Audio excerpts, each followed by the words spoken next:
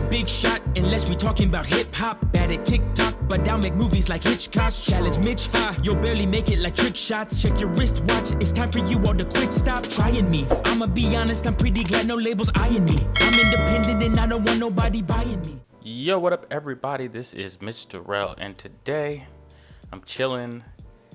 Got the hoodie on, ain't even got my bed's not even made, but I felt like I'd make a little impromptu video just to start out. This you'll understand when I say more, but this video might be a continuation in the future.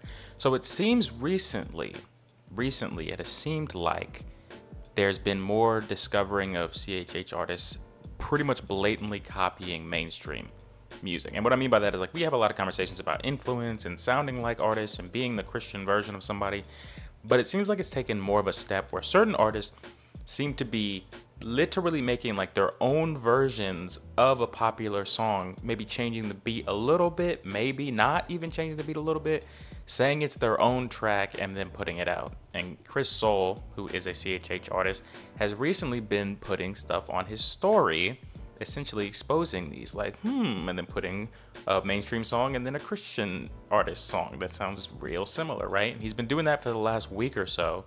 And then Kaela shouts to Kaela. She's one of the dopest graphic designers in CHH and a good friend. We love her. She's hilarious also. She tweeted this earlier. She said, "I should make a Spotify playlist and name it CHH songs and the artists they copied." And of course, everybody said, you should do this because that would be hilarious. And she's actually somebody who would do that. And what do you know? A couple hours later, CHH songs and the artists they copied. Y'all not tired. Perfect picture. People are really rocking with it.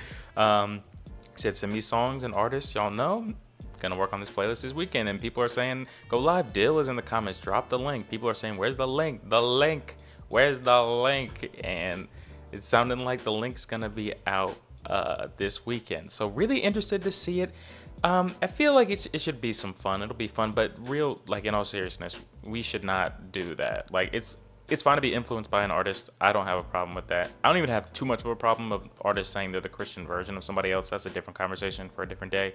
But don't steal songs or like literally take the beat or like make an exact version of a song, because one, it's stealing if you're not changing it at all. Two, it's not creative.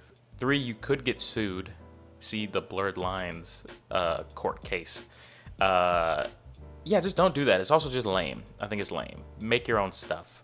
So really interested to see what turns up on this playlist. Let me know how y'all feel about this whole situation. If y'all know of any artists that have done this, how y'all feel about it. Do you care? Do you not care? Shouts to Kaela Sauce. Go check her out. She is an amazing person. She's hilarious. She's one of my favorite she's one of my favorite people in CHH, but she don't even make music.